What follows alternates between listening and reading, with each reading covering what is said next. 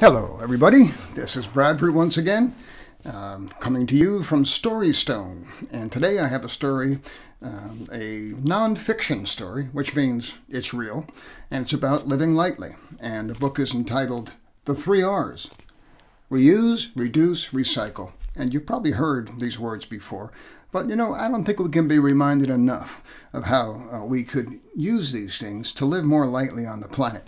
And you've probably heard of things about living more lightly, and sometimes it's confusing. What do we do? How do we help the Earth if we know there's climate change and the climate crisis and there's pollution? What can we do about it? And you know what? Especially children, you can make the biggest difference in the world. So this book will show you how you can make a difference. And then I have a song called ECDCICA that I've written just for you. So let's listen to the 3 R's: Reuse, Reduce, Recycle by Noria Roca. Do you know the letter R? It's the first letter in 3 words that teach us different ways to fight pollution. It is the R in reuse, reduce, and recycle. Do you know these words? Reuse, things that are still in good shape, such as your big brother's jacket. Reduce the amount of things we throw away, such as paper cups. And recycle old things to make new ones, such as a puppet out of an old sock. Here's some ideas. There's your brother's old jacket. Reuse that thing. And here are some things they made out of old products: cardboard boxes, corks, tubes from your paper towels and toilet rolls, newspapers, broomsticks. You can make a lot of things at home by reusing things and recycling. In the town where Paul lives, people throw away garbage bags into a garbage bin at the corner. In the morning, a garbage truck empties the container and takes the garbage bags, do you know where? To a garbage landfill or a dump, which is a huge place in the countryside, far from the city. There she goes, doing her recycling. And they're going and taking the trash to the corner, to the rubbish bin, but he's thinking, where is this stuff going? It just doesn't disappear. It has to go somewhere. Now in Paul's town, however, there are so many people and so much garbage is produced that every landfill is full already. And nobody knows where to build another. So they have built a huge furnace called an incinerator to burn all the wasted material. Nobody likes to live close by. People think the smoke coming out of the chimney is harmful to plants, animals, and people. There's the factory. This is where it starts, actually, right here, where the garbage truck comes in, dumps it in, burns it up in a big kiln or a furnace, and then it goes through the processes here of comes out, burns it up, smoke, smoke, smoke, smoke, and more smoke. And not very happy birds. That's pollution. That's air pollution, boys and girls.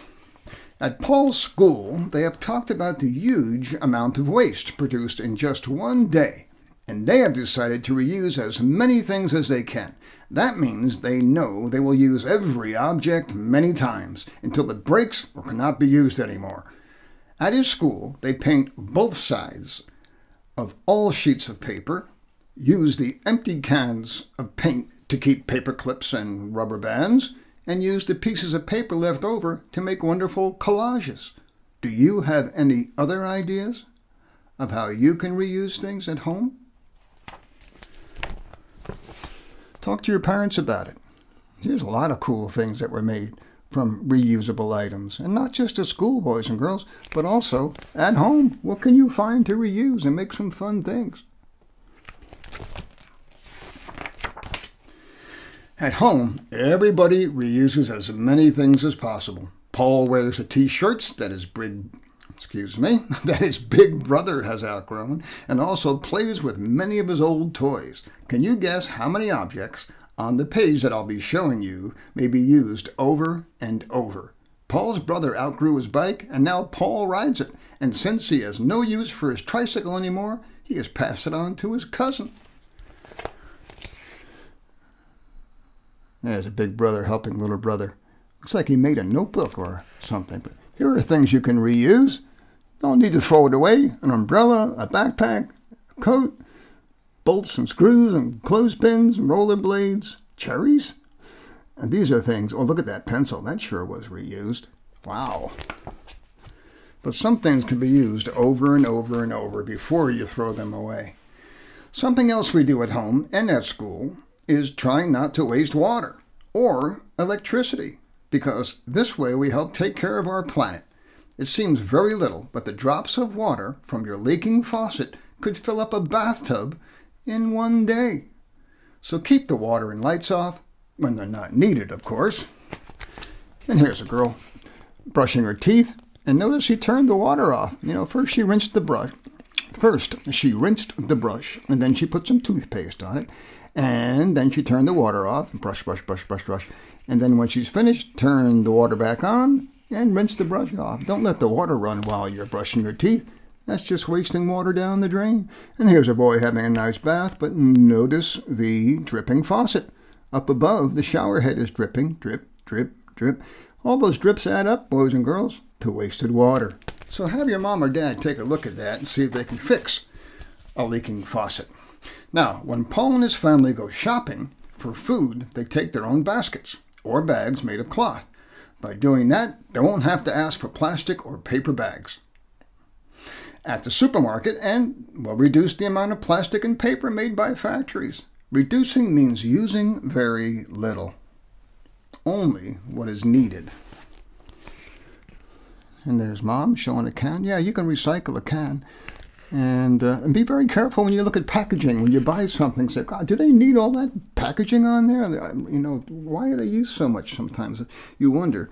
But taking your own bags to the shops, that's a good idea. They do a lot of that here, which is wonderful to see. Plastic bags are very handy, but sometimes they end up in the sea, where they can be dangerous for animals. Turtles may take them for jellyfish and eat them, and they might get tangled up in the plastic rings used to hold cans together.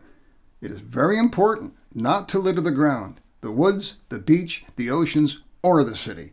When I grew up, back in the United States, we had a song called Don't Be a Litter Bug, and it went, please, please, don't be a litter bug, please, please, don't be a litter bug, please, please, don't be a litter bug, it's not good for the earth. And here's some boys and girls picking up litter.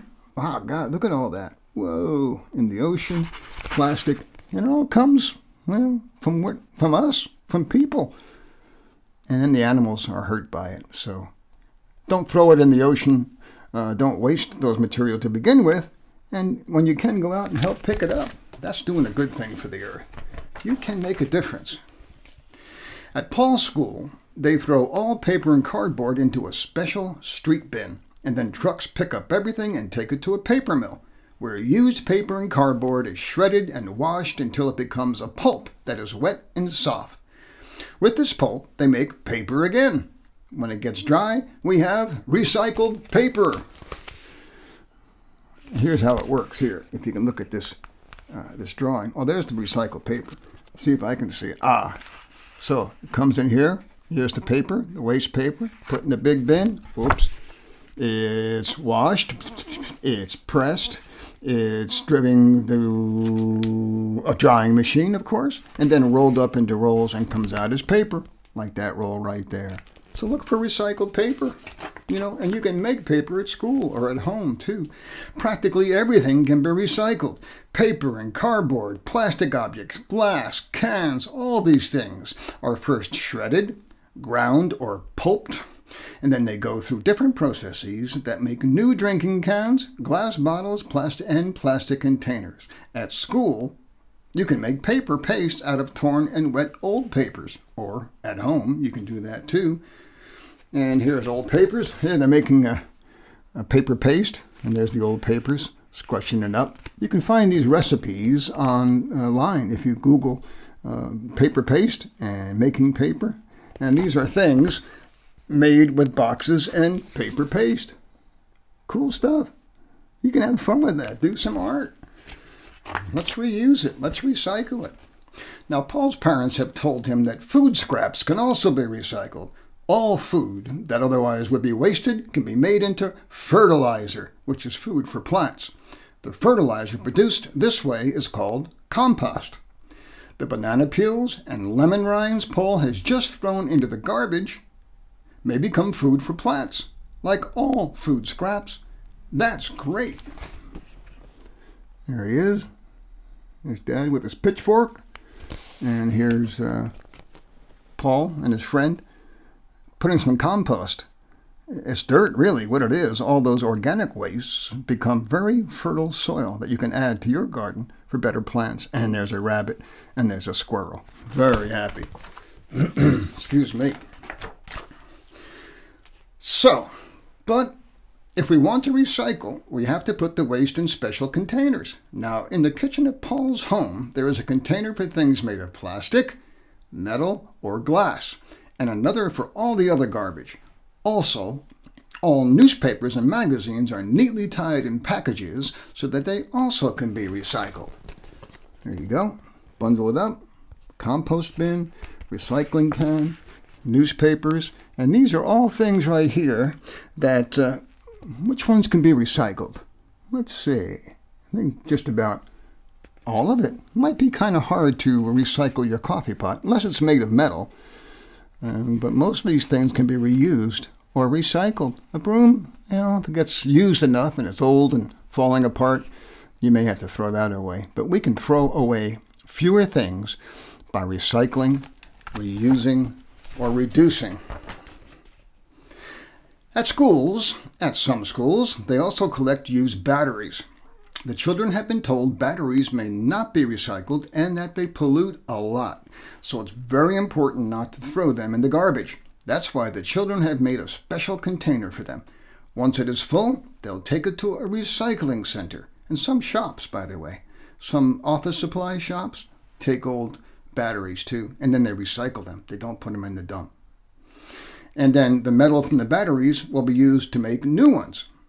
The drawings to decorate the container are the work of Paul's class. Nice job, isn't it? And you recycle at home too, not just at school, but they made these containers. Looks like a handy wipes container, wet wipes container. Decorated it and put the old batteries in there so they don't go into the dump, back to the earth. Poisonous batteries.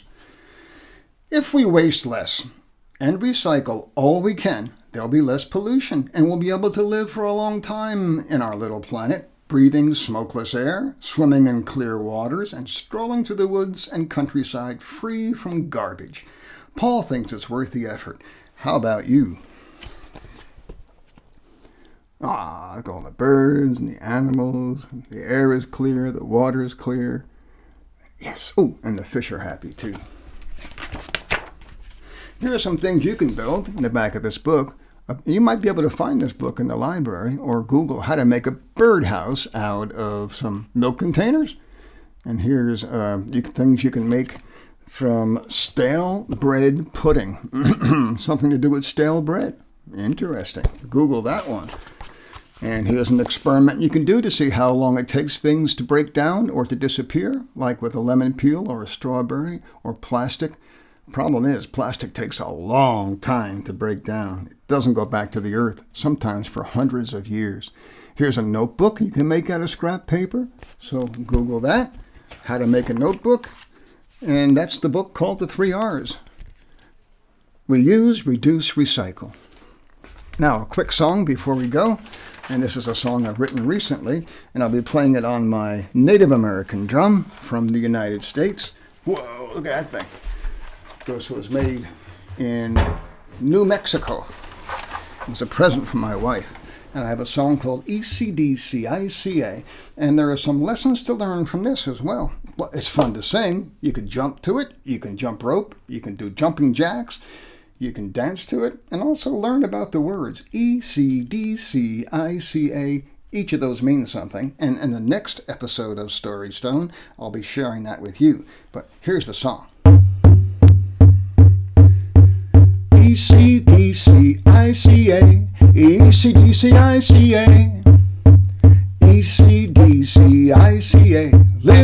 lightly every day. Energy flows from the sun, cycles go round and round. Diversity is key to life for you and me. Mother Earth is our hometown. ECDCICA, ECDCICA, ECDCICA. Live lightly every day. Communities rock, interrelationships roll. Changes never stop. Adaptations are a treat. Nature sure is sweet. Mother Earth is all we've got.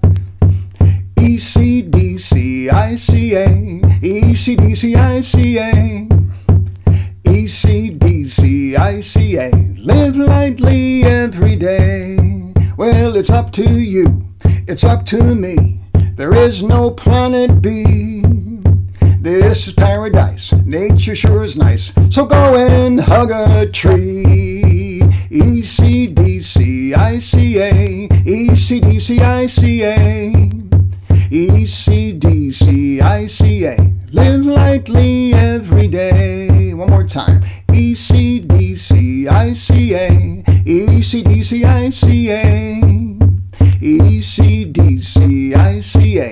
Live lightly every day. That's all for this edition, this episode of StoryStone. My name is Bradford. So glad you could join me. And next time, the next episode, we'll be talking about that ECDCICA. Meanwhile, you can think maybe about what those letters could stand for that have to do with the planet. All right, live lightly, boys and girls, moms and pops, and see you next time on StoryStone. Bye.